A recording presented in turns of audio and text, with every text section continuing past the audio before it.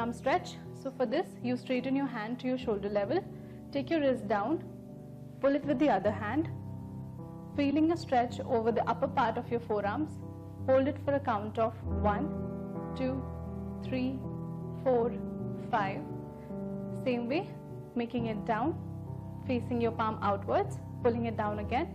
You'll feel a stretch over the inner part of your forearms. Hold it for a count of 1, 2, 3, 4, 5 and relax. So this can be done for both the forearms, and this will help you whenever you are exerted more with the cooking part or doing your laptop works. Again, can be done for hold of 5 or 10 counts for 3 to 4 repetitions.